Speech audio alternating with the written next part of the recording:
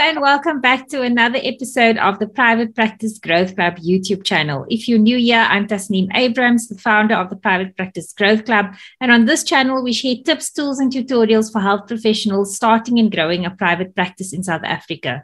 If this is what interests you, please don't forget to hit the like, subscribe button, and also to hit the bell for notifications of new videos. Today, I have a guest who is an accountant and tax practitioner. And I get lots of questions in Facebook groups and in my DMs about business structures and tax. And I get lots of one-on-one consult requests around this. I thought it would be really great to get somebody who is an actual tax practitioner to talk to us about some of the things that affect small business owners.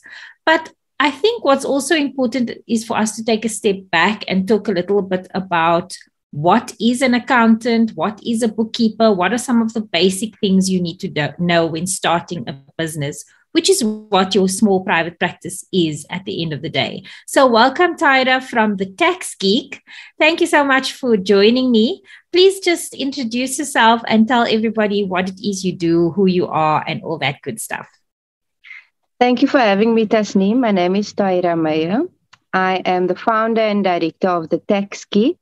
I'm also a business owner, so I own a business in the automotive industry, and as a result, I use all of my experience, my failures, as well as my successes to empower and grow my clients. I'm a registered business accountant and tax practitioner. And basically, that's who I am and what I do, yes. So I think the main reason I wanted to bring you onto the channel is because I think there's a lot of confusion around, when do you need an accountant or a bookkeeper? So can we start first with maybe just explaining to everyone what's the difference between an accountant and a bookkeeper? Okay, so basically it's not just a certificate that differentiates the two. What you can, if I can use an analogy, that accountants are the reporters, okay? So, and the specialists basically. So you go to your GP and your GP checks everything out, but the GP will refer you to a specialist, which will give you more detailed explanation as to what the issues are or what you need to work on. Basically, that's how we look at it when we look at the bookkeeper versus an accountant. So bookkeepers do the day-to-day. Okay. They do the daily capturing of money in, money out. They capture and they record the payments as well as the receipts. They do invoicing, allocations from your suppliers, supplier payment allocations basically to the client account. They also reconcile bank statements. Some bookkeepers do payroll, and bookkeepers can generate general financial, very simple reports. Okay, and these reports are your basic income statement to see whether or not you're making a profit, basically, as well as balance sheets. Whereas your accountant is a specialist, okay? So your accountant is there to analyze everything that the bookkeeper has done. Your accountant is there to compile annual financial statements that is more complex. That is, we have a certain set of guidelines that we need to work by. And so it's a more complex and detailed report compared to your normal income statement and balance sheet. You'll find that if you get a set of financials from your accountant, it will often be 12 to 20 pages long, whereas the income statement and balance sheet from your bookkeeper is 1 page. Also, your accountant should be giving you guidance and advice and support. Okay, so like I said, this is a specialist. So you should be receiving ample support, ample advice from your accountant as to what it is that you need to do legally to increase your profit, maybe increase your opportunities within your business, and what your legal requirements are in terms of SARS, VAT, income tax, all of those type of things. So in other words, the bookkeeper is more of an operational role. They do the day-to-day, but the accountant is more of an advisor or a consultant on top of the reporting, and there should be a relationship with your accountant. Correct. And in a lot of cases, accounting practices offer the bookkeeping aspect of it as well. So instead of you paying for a bookkeeper, you've got an accountant which does the daily capturing, the daily reconciling, and so on. Of course, you'll need to do your own invoicing, but I mean, then you've got one place that you can just streamline everything to instead of paying a bookkeeper and then also paying an accountant. It can become a bit costly to have both. Okay. So I'm glad you brought that up, because when you are starting a practice or you've just started and you now want to outsource that side of things, the financial side of things, how do you decide whether you should have a bookkeeper or whether you should have an accountant or whether you should have both? How do you make that decision? Generally, what I found is that small businesses, unfortunately, we start off, and I say we because I am included in this, we start off on the wrong footing. So we think, we live hand to mouth, which means that we're not concerned about whether or not our books are being kept up to date, which is very dangerous, a very dangerous place to start. And it's important for us to know that we at least need to do the basics. So if it is that you cannot afford an accountant or a bookkeeper, it's as simple as getting yourself an online system using Excel just to record and report everything. At which point would you need an accountant or a bookkeeper? I would say if you can afford from the beginning, that would be your best option. But as business progresses, we need to start thinking about the future. And this for me is very important, and I advise all of my clients on this. We need to think about it holistically. So how will this business impact me in my personal capacity if my financials are not kept up to date? Right? So how am I going to essentially buy property, get facilities from the bank? How is my business going to fund further opportunities if I don't have access to those funds because my financials are not ready? So when you start growing in your business, you definitely need to make a decision as to whether you want to get a bookkeeper or an accountant. And the difference here would be looking at the cost and again, holistically. Is the bookkeeper going to give me everything that I need? Everything that the bookkeeper is doing, can I essentially just do that myself and then employ an accountant to basically do the financials for me? And this is the thing, a lot of people get very intimidated when they're looking at financial data and having to capture that. Nowadays, you've got easy, simple systems that allow you to keep everything up to date without you having to have the stress. In the old days, we used to write in journal, books, literally books. Now you click a few buttons, you allocate a few things, and you've got something solid that you can give to an accountant. So you mentioned how important it is whether you have an accountant or a bookkeeper from the beginning or not, that you do need to keep record of your financials.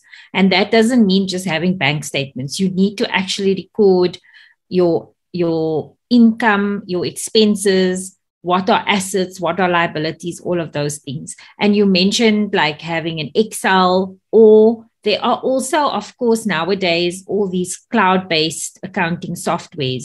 So when you are just starting out, do you need to have, and you have or you've started and your turnover is really low, you don't have a high turnover, and you don't have a bookkeeper or an accountant, do you need to have an accounting software, or can you get on with just using Excel? And if you are starting with just Excel, at what point is it then better to move over to a software?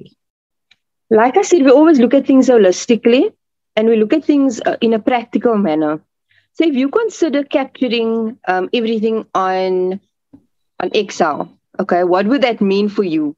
You would need to create an Excel sheet that has columns that's listing income, expenses, and the different expenses. You'll need to sit with your bank statement, sift through the bank statement, and allocate them according to those expenses, right?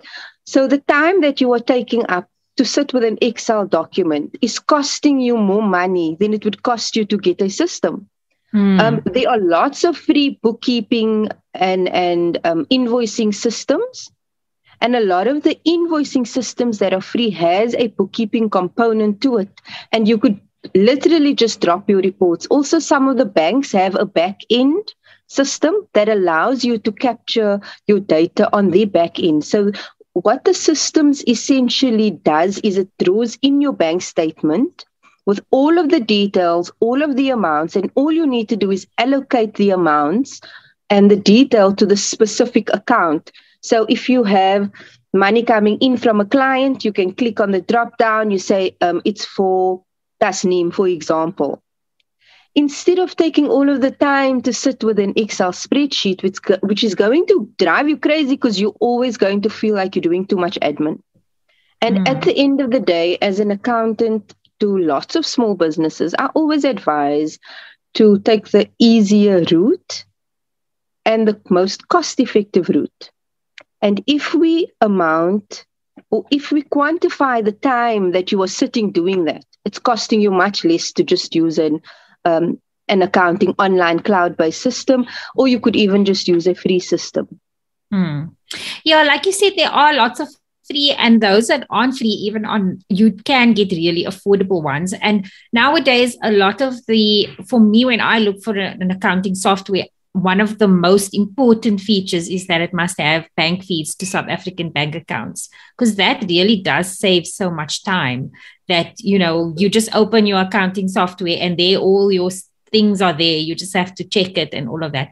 But also, like you mentioned, of course, it's a good start to at least start recording. If you only have like 2 transactions in the whole month, then fine, use your Excel sheet. But of course, as things get complicated when you buy assets and when you have different types of revenue streams, or you want to have some sort of reporting that says, okay, this percentage of your revenue comes from assessments and that percentage of your revenue comes from treatments, or that percentage of your treatments are groups versus individual therapy, so that you can make strategic decisions in your business. Then it's a bit difficult to do that when you are trying to record everything in Excel compared to a system that is already set up to, categorize different types of revenue and things like that. But then the question is that if you do decide to have a bookkeeper and an accountant from the beginning, and you now decide would you say it's better to have your own sign up for your own accounting software, or is it better, because I know a lot of bookkeepers have their own license to use for multiple accounts? So is it better to have your own software account, or is it, and then invite your accountant or your bookkeeper in as a user and have access to your software? Or is it better to have them just do everything on their platform so that you save the cost on the subscription? I think that this is, each to their own, especially when it comes to this one. To me, as an accountant, it is important for me to educate my clients. So I've got lots of clients that says to me, Taahirah, no ways. Just capture everything, do everything, send me a report, send it to SARS, keep it up to date. I don't care, just do it. And I've got some clients that can't afford me to do that. They can't afford for me to do that every month. So, and also to me, it's about educating the client. So it is better, in my opinion, for the client to have a base where they can go onto their cloud. In my practice, I personally give training to all of my clients that opt to use a cloud-based system.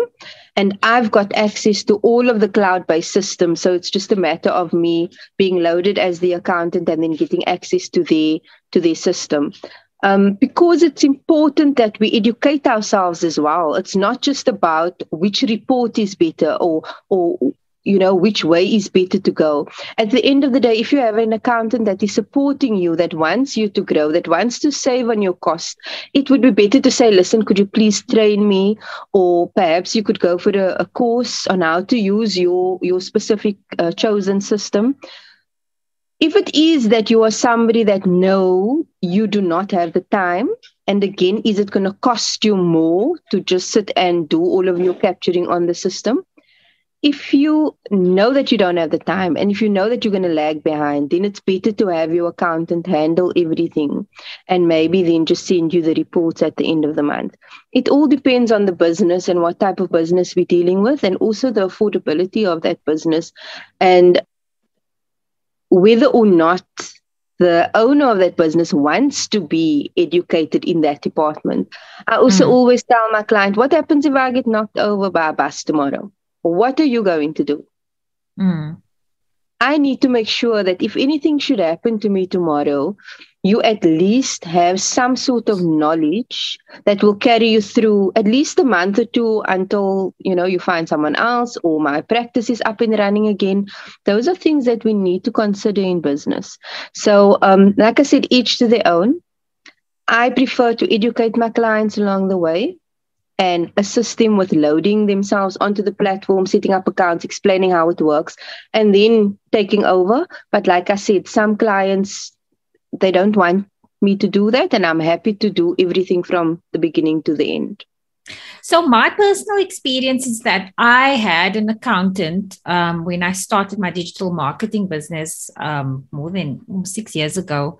And I had an accountant from the beginning because I knew how important it was. But I wasn't then happy with that. I didn't have that relationship. Like, she didn't advise me, she didn't, or anything like that. So I changed accountants, and it was very helpful to have had my own accounting system when I then changed accountants, because it was just a matter of ending the contract, removing her access, and giving the new accountant access. So I think also, besides that, something might happen to the accountant. Also, just as a business owner, even if you don't have to wear all the hats, you still are accountable for everything in your business. So you need to have control over everything. Correct. So I think also for me personally, it's just a matter of sense of control. Even if I have my accountant do all the reconciling and all of that stuff, I still like to be able to log into my accounting system and check what's been happening there, and not have to also wait if I add a new revenue stream and I want to have a category of like speaking engagements, to be able to just go in there and add that account and not have to like email somebody and wait for them to do it. So for me personally, I think it's best to have your own accounting software and then just decide to invite somebody in. Also, like, there are lots of private practices who do expand and grow really quickly and end up having a practice manager who can double up as doing the bookkeeping function. And so then it would be easy to, add them into the system and then just have. Yeah, sorry to break your word. What also happens is that as the accountants, we don't do invoicing. We don't do GRNs. We don't do purchase orders. We basically, or even your bookkeeper, if you are outsourcing your bookkeeping, the bookkeeper generally doesn't do those type of things. So what happens is the client is sending invoices from Excel, trying to keep record of those invoices, trying to keep record of who must still pay them, trying to keep record of, like you say, which revenue source the invoice is coming from. And at the end of the day, the client still has more stress than if they had their own system. And what also happens is we find duplication of work now, because now the client's got a invoicing system that allows you to allocate the payment from a client so that you can send a statement, and that's where it ends. So what happens then is that client's already done all that work, and the accountant basically needs to reconcile all that work again. As opposed to using an online system where you do your invoicing, you allocate the payment, you allocate your expenses, because I'm sure most small businesses doesn't really have 10,000 expenses to allocate, and then giving your accountant access to then finalize and, do the reports and so on. And like you said, everybody wants instant access to the information that they need. If I asked you, if I was your banker and I said to you, listen, what is your turnover? Because you're applying for a facility. You now need to get hold of Taahirah. That is in another meeting. So you need to wait until she's done in her meeting, or she's sitting at SARS, so she's going to be there all day. So you must wait until tonight to tell your banker what your turnover is. You see, so it definitely is a matter of looking at the bigger picture and the entire business and the holistic. Essentially, how does it affect you? How does it affect the business? Yeah. So now there's another issue. I recently uploaded a video, and for those of you who are interested in that video, I'll post a link up in the corner of this video on what the difference is between practice management software and accounting software. And essentially, a practice management software is a invoicing software, but it is specialized to the medical profession, particularly if you are someone who claims directly from medical aids.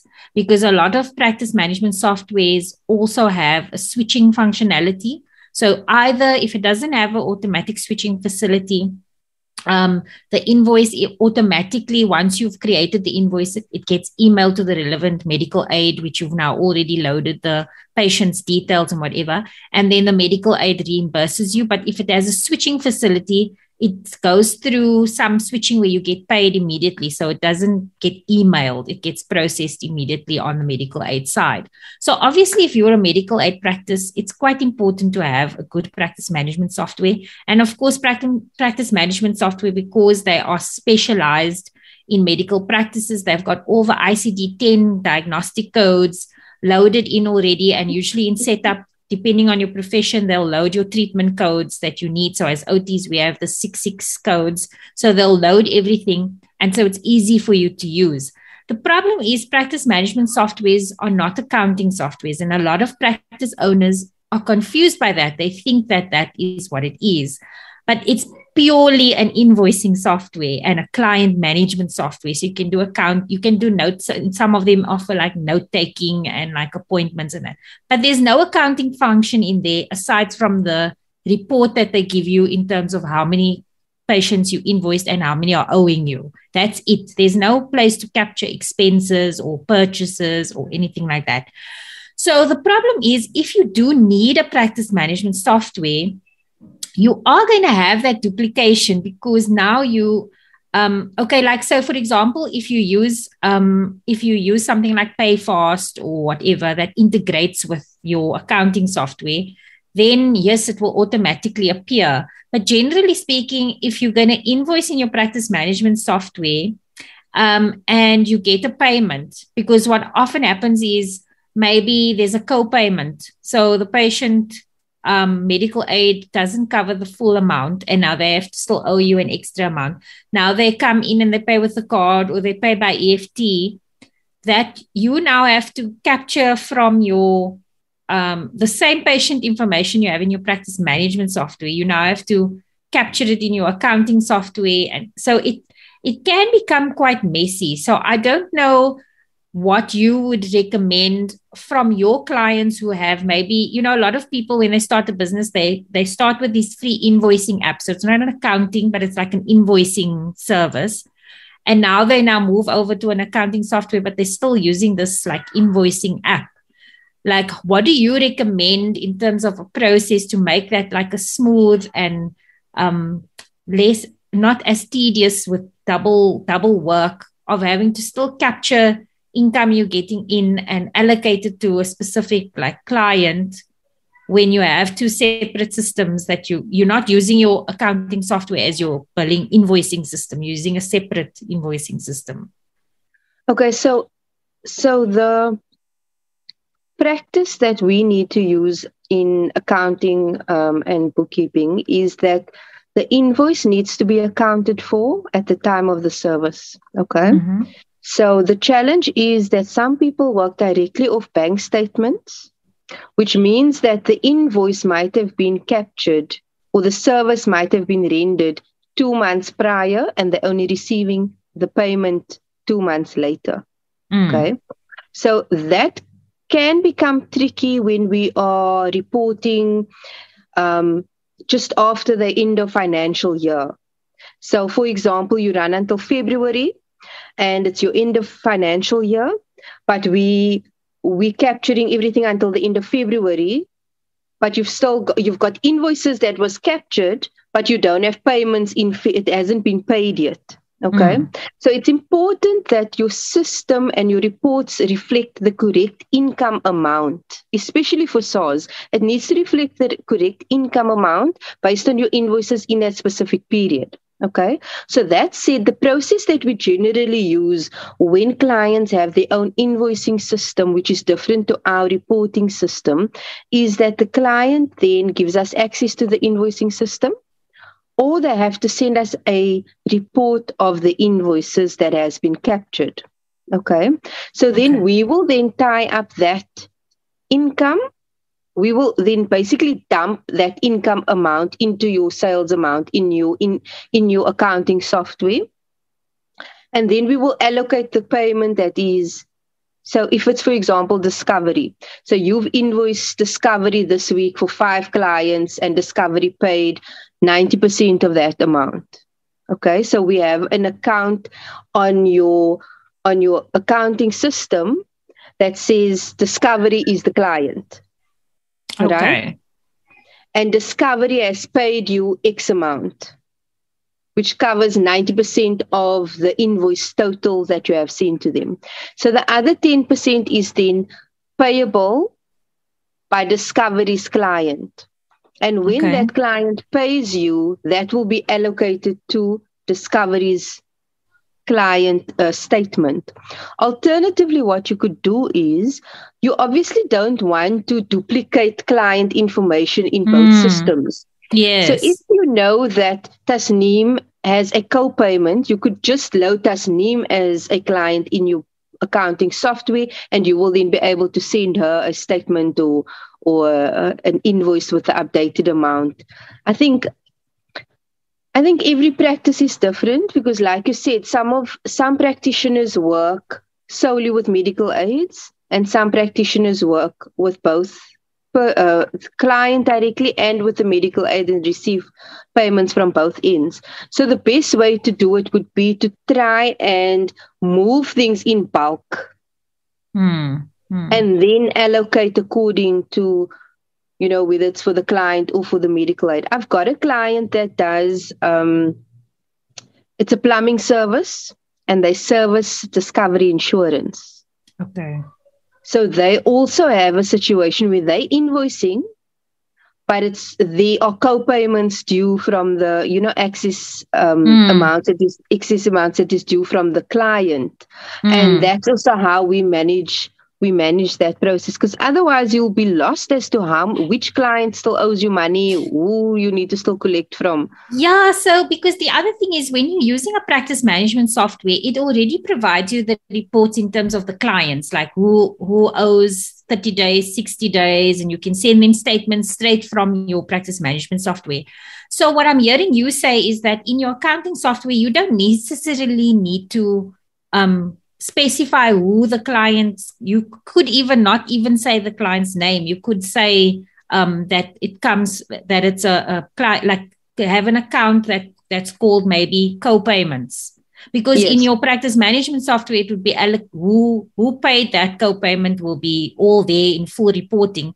The main thing is your accounting software doesn't care the name of the client necessarily. They just want to know. Your accounting reporting is just about, this is how much you invoiced, this is how much is owing to you, this is how much came in, this is how much went out, this is what you bought, this is what you sold. That's it. They don't really care about the name of the client. Am I correct? Yes. So for an Inc. and for a sole prop, and for actually all companies, the record keeping is important. So it's important for you to hang on to whatever you've inserted in your management practice management software, right? But when it comes to reporting from an accountant, we don't say on our reports, oh, it's T. Abrams, it's T. Meyer, it's John Doe, whatever. We just say this is the amount that is owing to the business. This is the amount owing to suppliers. But it's important for you then to still hang on to that information in case you need to be audited by SARS or any other external body. But in terms of accounting reporting, the accounting system doesn't care who owes you the money, as long as you know, as long as the reports are accurate. So what you're saying is just like giving me light bulbs here, because it's just occurring to me also that there is this advantage then of having in your accounting system, instead of recapturing all your client information, because also then you can limit what information your accountant and bookkeeper has to your patients, because obviously it's allowed because that's a service provider, that's allowed, but you don't, that if you can avoid them having to see like who your patients are and that, because in health data, that's sensitive health data. But besides that, if you then do what you suggesting of rather having accounts that are named according to the medical aids, that can give you so much amazing insight into like having a report of saying which are the medical aids that you tend to get the most, and which are the medical aids that tend to have the most, like where they need co-payments attached to it. And Exactly. and which are the, so it can give you really great business insights, where you can make the decisions about, okay, then given that most of your patients seem to be discovery patients and they seem to pay the bulk of the amount, maybe I should just charge discovery rates, and make it simple, because some practices charges, excuse me, all the medical aid rates. So depending on which medical aid you're on, they'll charge that medical aids rate so that they can get like 100% of the payment. Whereas others will charge only a particular medical aids rate. And then if another medical aid rate is less or more, then they will have a shortfall there. So having in your accounting system that category, because in your practice management software, you will already be able to run reports per client, as in your patients. So you could use this system to run more from on a higher level, making business decisions around what rates you charge, and also cash flow, having an idea of what your cash flow is, because if you can then see a trend that this med scheme tends to pay within 15 days, whereas Bonitas pays in 5 days, then you can also then see and project what your cash flow is based on what your patient's medical aid is. So that's like actually quite an amazing thing to realize, that you can then make decisions based on that, rather than just, what invoices is coming in. It gives you a far more in-depth understanding of your business and your business numbers. And also, I'm glad you're mentioning that, because again, it goes back to, we need to, accountants and the accounting process should essentially educate us at the end of the day. It's about analyzing data. It's not about capturing data. Okay, that's capturing data is for the bookkeeper and the bookkeeping end, whereas accounting reports should give you insight on your business and allow you to make decisions. This is why the banks and all the lending facilities are basing their decisions on the financials received from an accountant, because that financials is giving them insight of the business. So also, the other thing you would be able to do on your accounting system that I'm not sure if it's available on your other system, is that we would like to see costing. We'd like to see what it's actually costing us to render our service. And in the manufacturing and retail sectors, that is very important. Whereas if you're going to just nilly-dilly do things without utilizing that software, essentially you're going to be stagnant. You will basically stagnate all the time. You will just be sitting on a platform, and you won't understand why it is that you're not moving, because you don't have all the insight. And then there's another aspect, of course, is that if you then decide to expand and employ people, so if you don't have an accounting software, how do people then manage payroll? So whether you have a locum or permanent employee, you still have to capture that somehow. And a practice management doesn't have any facility to manage payroll. So what are your thoughts on that? Like, yes, we're saying that it's important, but there are so many practices who have been practicing for years and they still stick with their Excel sheet, but they have locums and things. So I'm struggling to understand, how do they then keep track of that? Because that's also important in terms of Department of Labor and SARS and all of that. So what are the minimum requirements from a business when they have staff, even if it's contract staff or locums or things like that? So the minimum required for a business is to keep record, is to provide the employee with a payslip, and is to provide SARS with that data to submit the UIF and the pay as you earn and pay that over, or STL if that is a requirement of the business. You'll be surprised how many businesses still use Excel, which I kind of understand as well, because payroll systems are not as cost effective as accounting systems, surprisingly enough. Some payroll systems charge you per payslip that you generate. Okay. Sure. So I've got lots of clients that still use Excel when they join my practice. Of course, part of our services is that we do the payroll as well, and it's included in the cost to the client. But it's a cost-effective way for them to do it, as long as they're holding on to the records and the records are accurate. So I'm not sure if you know, but in last of last year, the UIF amount increased, the threshold increased. So a lot of people was not aware of this, and everybody was still deducting UIF based on the previous threshold. So that is why it's important. If you're going to use Excel, please make sure that you are educated in knowing what it is that you need to deduct from your employees. So many times we come across cases where the employee approaches us and says, I think my employer messed up my payslips. They didn't tax me correctly.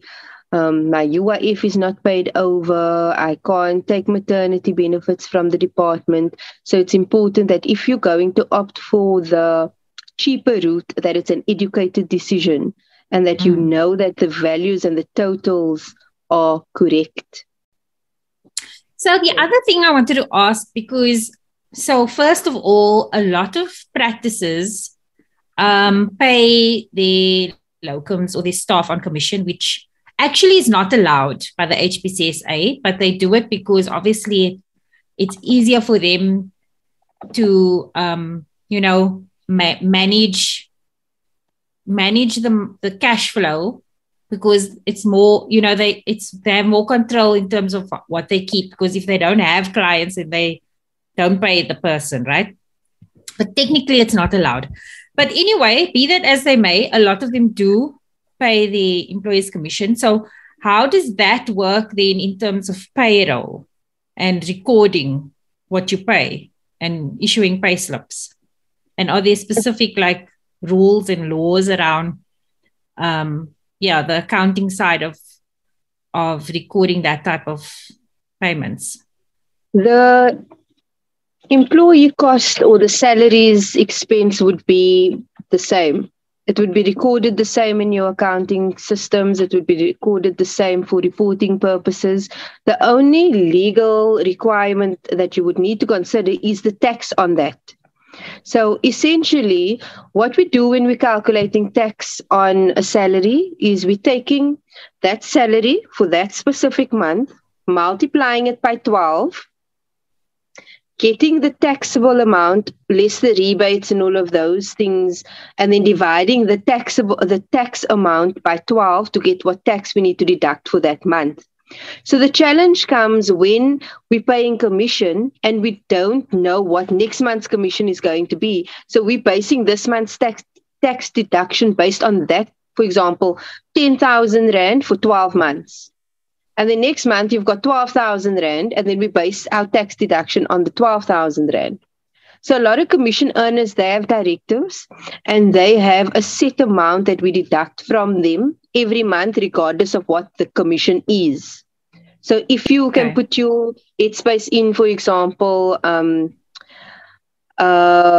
property management or property agents that resell houses, there's no way for us to forecast what the commission's going to be for this month versus next month. So they have a percentage, and they get a directive from SARS to say that this is the percentage you will deduct every month. So in terms of recording and reporting, it's exactly the same as any other salary. It's just that we need to be, again, educated on what it is that we're deducting from that employee. But of course, that is assuming that you have the person as an employee and you are deducting UIF. So what a lot of practices do is that they say that they are employing a locum, so that the person is then not technically an employee.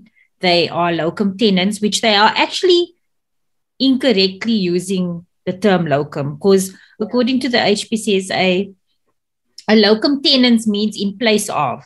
So you can't have somebody working at the same time as you in the practice and you're both seeing patients and you say that's a locum. Technically, that's not a locum. Or if you have another employee in your business and that person goes off, then you can get a locum in. But what most practices are doing is they are getting somebody who is actually another person in their practice, and they're calling that person a locum. And then what they do is they have this locum come in as and when they need them, because they have a lot of patients booked for tomorrow and they can't see all those patients, so they get the locum in on that day. The person comes because they are coming in as needed, and then they employ this person for like a whole year. So they don't treat them as an employee, so they don't pay UIF or anything like that.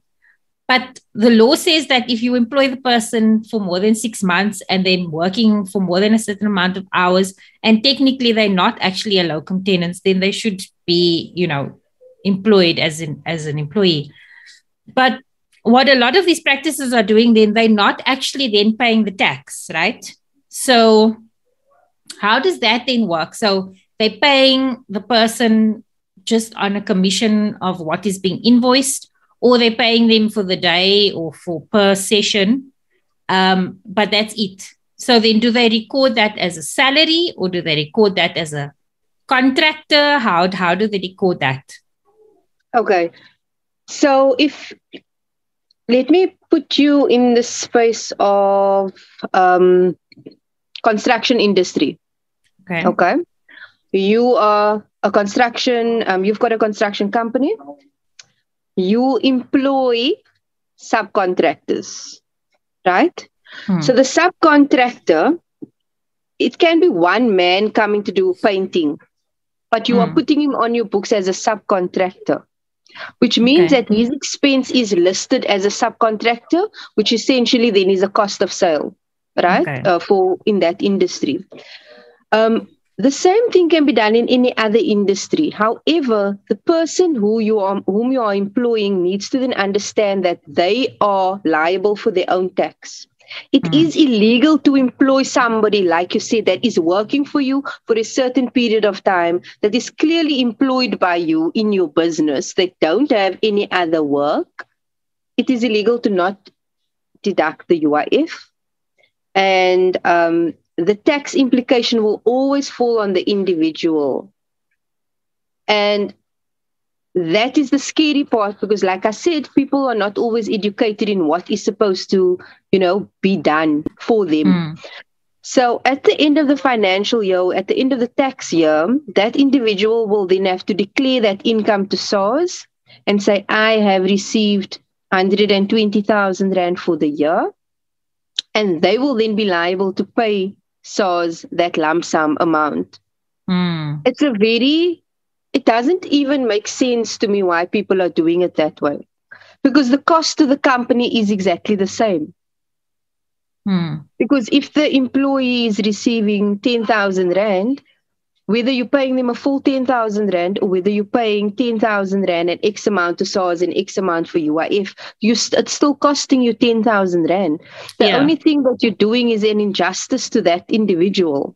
So, and we find this in a lot of businesses, not just practices, not just construction businesses. We find it in lots of businesses. We even sometimes restaurants are saying to me, can't I just put my employee on as like a contractor? Or, and at the end of the day, what damage are you doing to that individual? And essentially, you're being dishonest in your business. Yeah. So there are always ways around it, but it's not always the best option for your business. Yeah. So the next thing that I want to lead into with that is around the difference then between being a sole prop and a registered company. Because obviously there's lots of implications in terms of tax, in terms of the cost of maintaining the business, registration versus a sole prop, and then also in terms of the responsibilities of the company versus yourself personally in relation to employees. So can we talk a little bit about that? How do you decide whether it's better to be a sole prop versus a registered company? Okay. So I can only use my personal experience as an example. The Tax Geek has always been Taahirah Meyer trading as the Tax Geek. So I've always traded as a sole prop. Regardless of how many clients I had, it was just easier for me to do the hand-to-mouth thing. It was just less of a hassle in my mind, and it's not because I'm not educated as to what the pros and cons are. It's just that I also think that there was a little bit of fear around registering a business like this. There's a very big difference between a service-rendered business and a retail business. So my battery fitment shops was registered from day one. There was no option about it. But my personal business or my services was not registered from day one. And it was all good and well. The tax calculations was very complicated because there are only certain amounts of expenses that I could add to my tax calculations. There were only certain amount of expenses that I could deduct from my tax calculations, and that made it very complicated. Also, when I did my tax submissions to SARS as a sole prop, I was always audited. And if you ask me to find a slip from 2021 March for fuel that I put in, I'm going to have to look through one of my 10,000 bags for it. You understand? That is a situation that most sole props find themselves in. And it became very challenging for me, and most challenging when I needed to buy property. It was impossible. I eventually got the property, but I never received 100% bond. And this is something that I always use to guide and educate my clients, is my personal experience with this. So as a sole prop, I think also, besides the fact that people think it's easier, it's not actually easier. It's far easier to have a registered business, pay yourself a salary, and do what you want to with your salary, as opposed to having your personal bank account with all of the income going in, all of your personal and business expenses going out. When you go to an accountant, they're going to ask you, where am I supposed to allocate your trip to Paris to? It was a personal expense. And you will now try and convince that accountant, oh no, but you can, get the deduction because I also went for business. And, it complicates things just too much. When it comes to your legal obligations and also the value that you're putting into your business. So as a sole prop, the Tax Geek, Taahirah Meyer trading as the Tax Geek. If I said to you, Tasneem, I'd like to sell you my business. What am I selling to you? I can't sell myself to you. You understand? Whereas if my business is registered, there's a set of financials, there's actual books. Yes, I could probably sell you my client, my books, my client profiles. But that's not going to be as valuable as me selling you an entire business. When it comes to an incorporated and a PTY limited private company, You've got the same legal requirements. You still have to register with CIPC. You have to do all of the same things. In your MOI, your Memorandum of Incorporation, you have to list all of the directors or the members of the incorporation. The only difference is with an incorporated is that everybody that is a member of that incorporated is legally liable for any debt that has been made within that incorporation, right? So, whereas with a PTY Limited is considered to be a separate legal person or a legal entity on its own. So, it's very difficult for creditors to come after the director of a PTY, whereas an incorporated, you are directly linked to that business. So, with a PTY, what they do is the creditors will often make the director sign surety for whatever facilities they are using. So that way they've got, they can now come after the director. Also, the other thing to consider... I mean, that is why as health professionals, we are not allowed to be PTY Limited for our clinical practice. We can have a PTY Limited as a utility company to run all the non-clinical aspects, like that's where you pay your rent, that's where you employ your reception staff and all of that stuff. But anything that is directly related to clinical services, so employing other therapists or seeing actual patients and receiving money, that cannot fall under the books of the PTY. So if you are registering a company, then going the registered company route, then it has to be an Inc. And I suppose that is why. That is why, because ethically, as health professionals, we must be able to be held liable for activities of the business. We cannot hide behind the corporate veil and say, it's my business, you can sue my business, but not me. Because I, as an occupational therapist, am responsible for the treatment that I provide my patients. Of course, yes. And the other thing that I've also realized is the mentality of the entrepreneur. So it's the same like getting married, right? So the person is the same. You would think that you're just getting married. It's just a legal document. It's just a ceremony, right? But the relationship changes because the mentality changes for some reason. I'm not a psychologist. I don't know why. But it's the same thing. The mentality changes from when you were sole prop and you're living hand to mouth and you are hustling versus when you are a registered business. This is my business. I am employed by my business. I'm a director of that business. It feels, and again, from my personal experience with my other business, it kind of feels like there's an additional sense of responsibility because you now need to see to this child that is your business and make sure that that business thrives and prospers and goes to the next level and so on. I think that a lot of my experience with a lot of my clients has always been when there's a mentality shift or when there's a shift in just simple things. For example, moving on to an accounting system is a shift. It gives you a different shift in your mind as to your responsibility.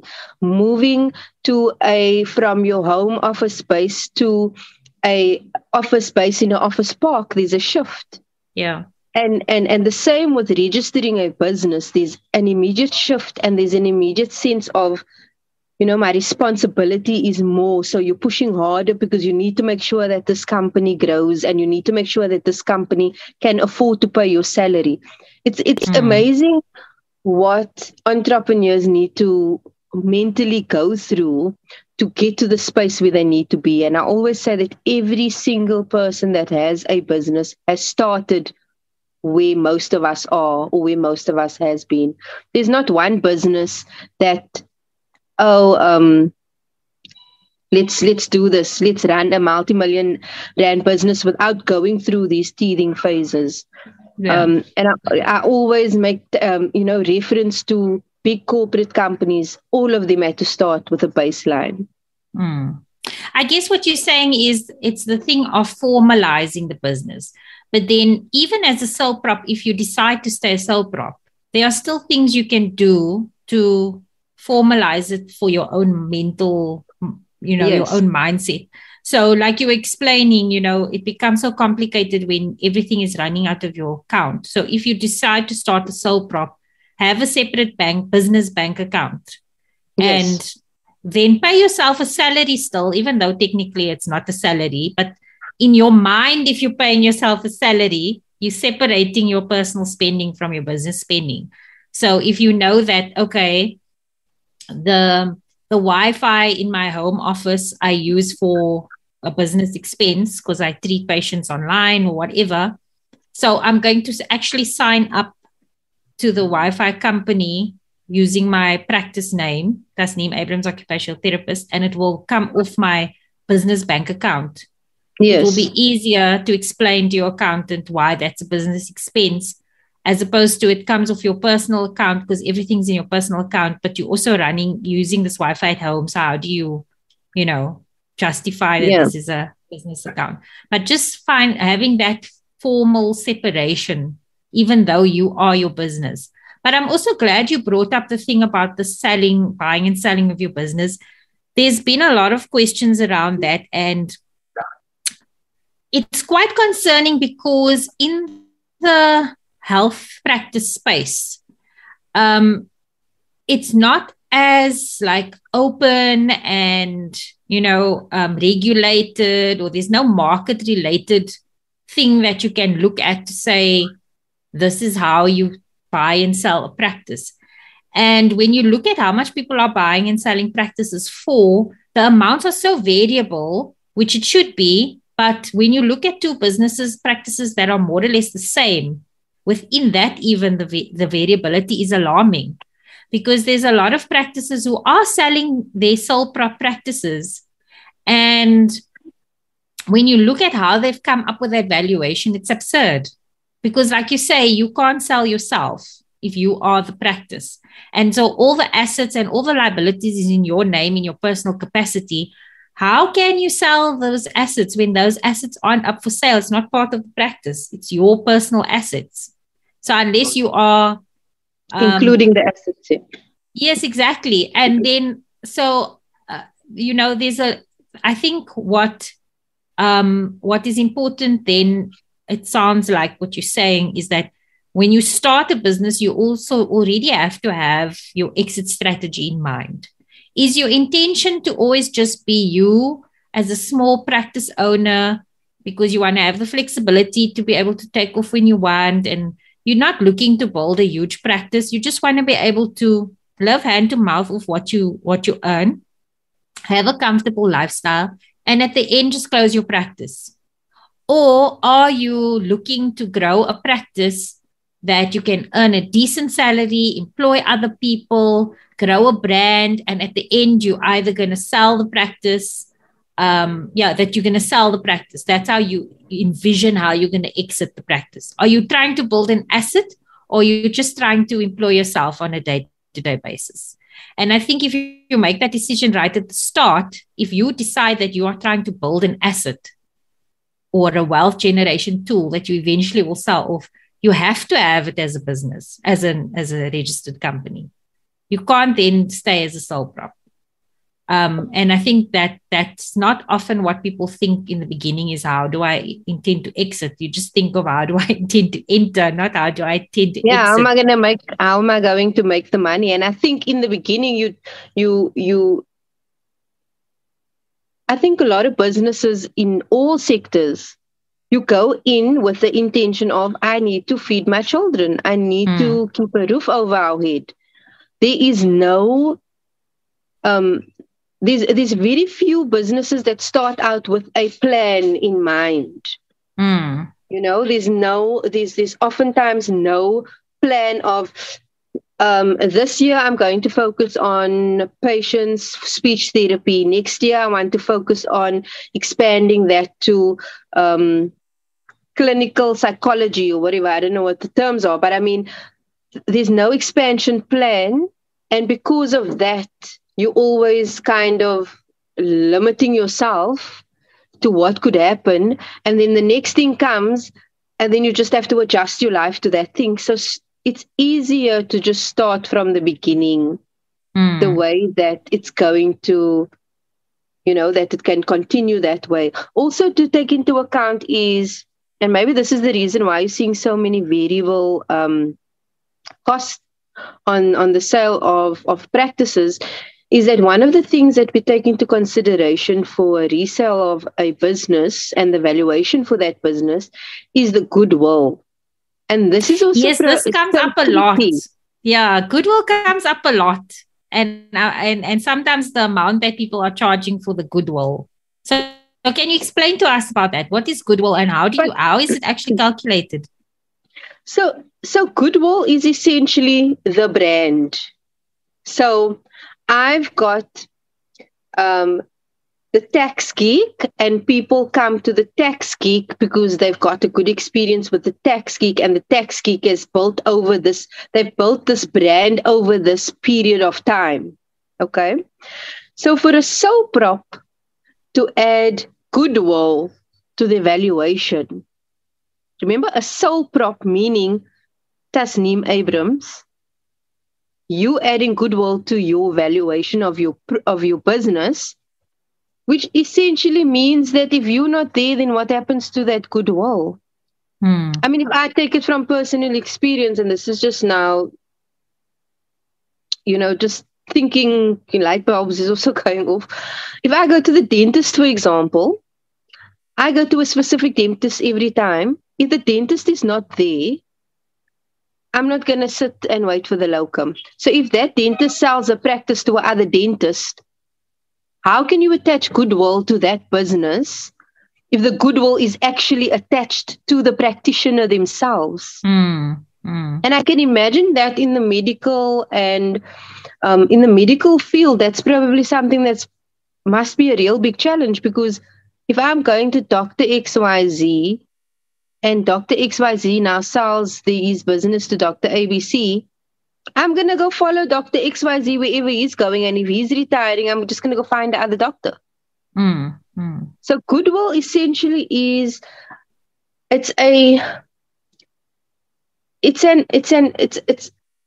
something that you can't see. And people place value to that based on the time period that you've been in business, the amount of clients that you have, the way that the business is branded and marketed, and all of those things. But there's a difference between adding goodwill to Spur and adding goodwill to your doctor. Yeah. Like, how do you... Yeah, and I read somewhere that, when you're looking at goodwill, it's not enough to say, okay, I've built this reputation and have referrals from all these doctors. And this is where I think people don't realize how the importance of having a marketing strategy goes beyond just getting clients in your business today. That you also have to look at, does this marketing strategy have, can it stand the test of time? So if I take over your practice today, is there a marketing strategy in place that's already running and can bring new patients in, like over the next few months as I take over? That would have a value to it. Or is my referrals coming from doctors who are also, say, I'm retiring and I'm selling my practice, and the doctors that I have a relationship, we all started around the same time. They also all going to retire now. So now I can't say that the goodwill of my practice is my relationship with these referrers, because they're also going to close their practices soon. So actually that referral source is going to dry up within the next year. Whereas most people are saying, oh, you've got this referral source, and then they're attaching a value to it. So it's a lot more complicated than just saying, oh, these people are referring. You actually have to look at, like, well, how long is that referral source going to last? Do you have it in writing that this person is going to continue referring? Like, is your marketing attached to the brand of your practice or to yourself?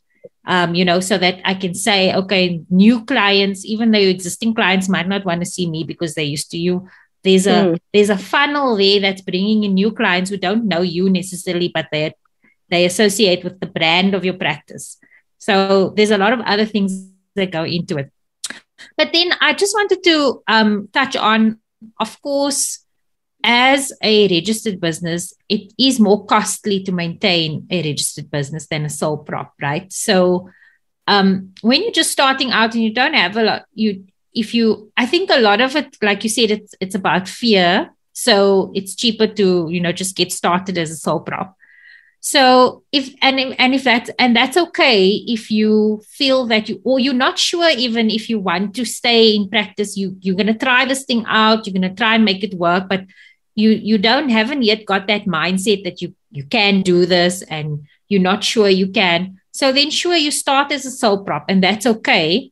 And probably that is then the best decision. How easy is it then to make the change from sole prop to Inc. if you decide, okay, I want to do this, I'm all in, I want to have a formalized business.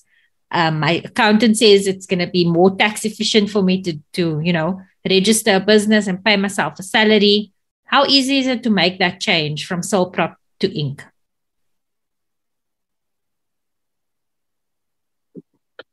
So it's as easy as either calling your accountant and asking him to register the business for you, or going onto CIPC and doing the registration yourself.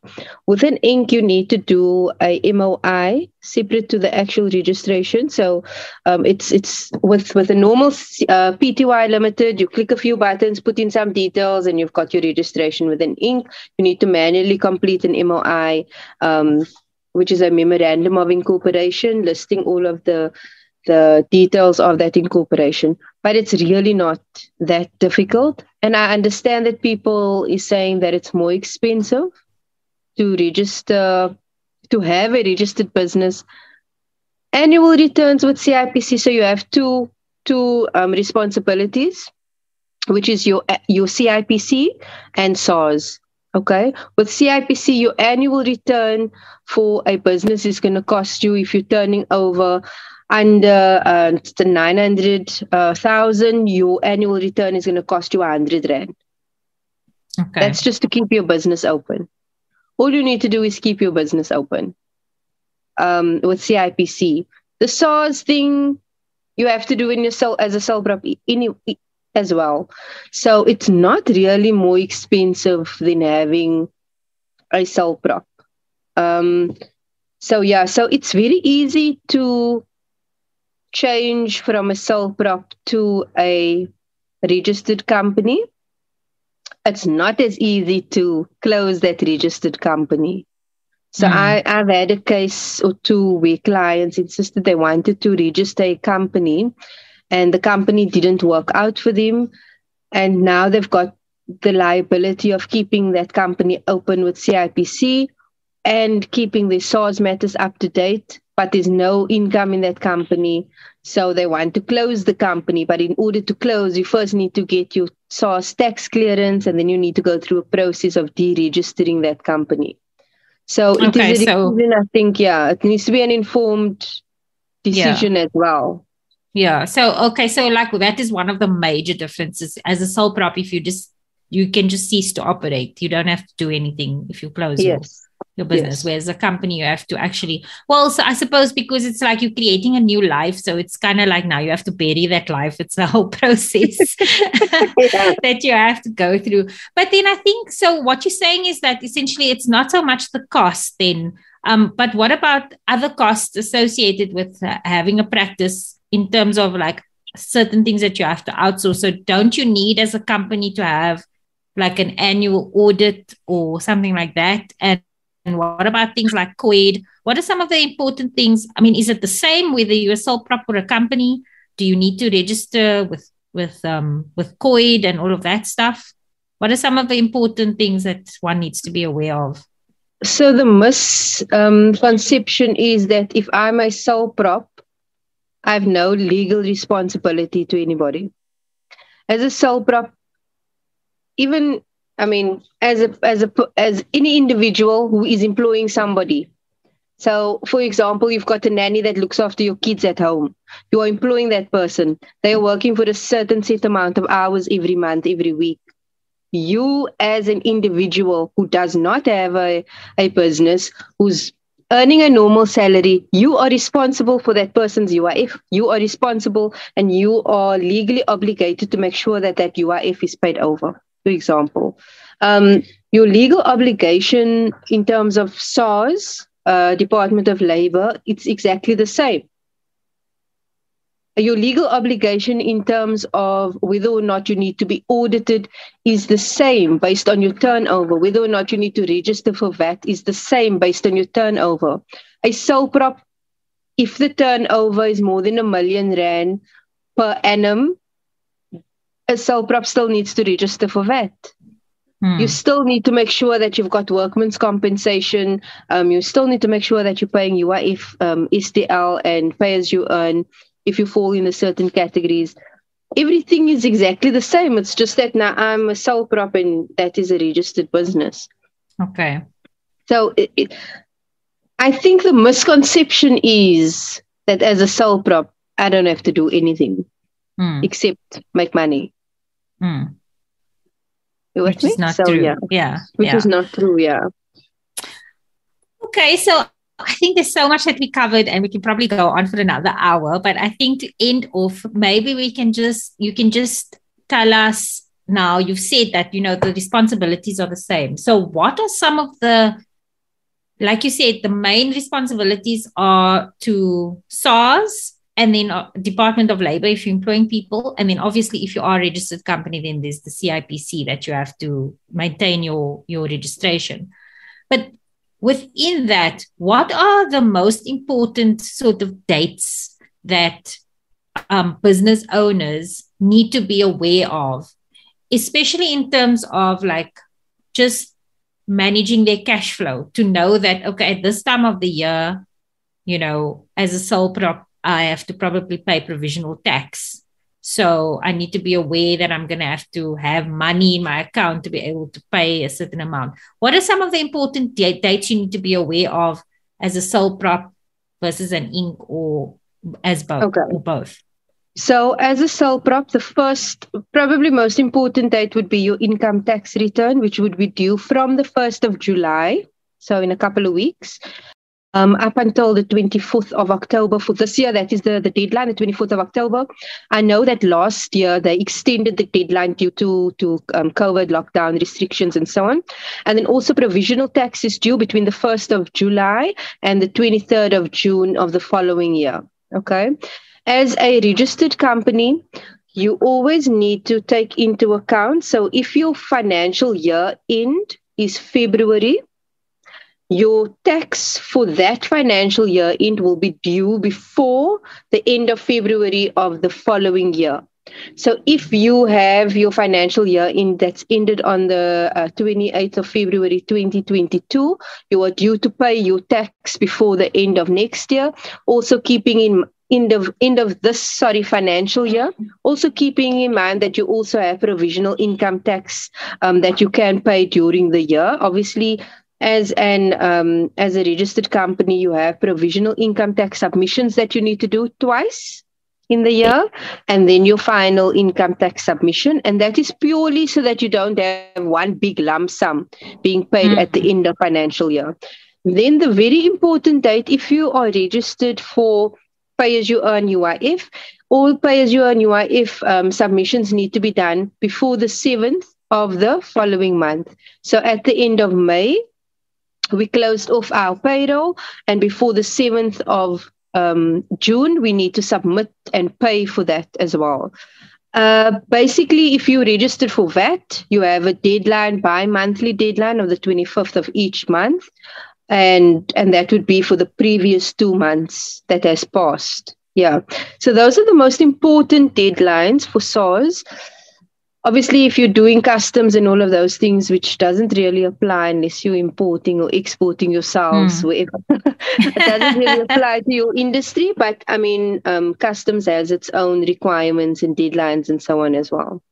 Okay.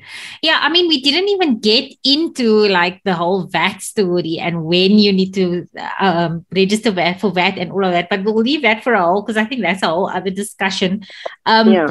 So, but I think like it's important that, like you say, people need to be aware of. And with the provisional tax, it's like you say, you pay it begrudgingly, but it's actually better for you because, like you say, then you don't pay a lump sum. And I always advise, so I teach something called, there's Mike McCallowitz, I hope I'm saying his name right, came up with the profit first model, where instead of usually you have your income minus your expenses and then you have your profit. What he does is says that he first allocates what percentage of profit he takes out of his revenue before, and then adjusts his expenses to make sure that he reaches his profit. And he includes in there tax as a separate line item, not as part of expenses, that even if you only have to pay, you don't have to pay tax this month, actually take a percentage out and put it into a savings that is your tax, so that you don't spend that money, so that when the time comes, you don't have to stress that now you have to pay all this money because you've spent it already.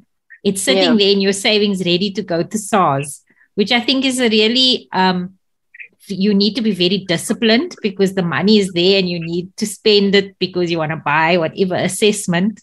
But you can't touch that money because that's SARS money, which I think is a nice way to kind of just have that discipline up front.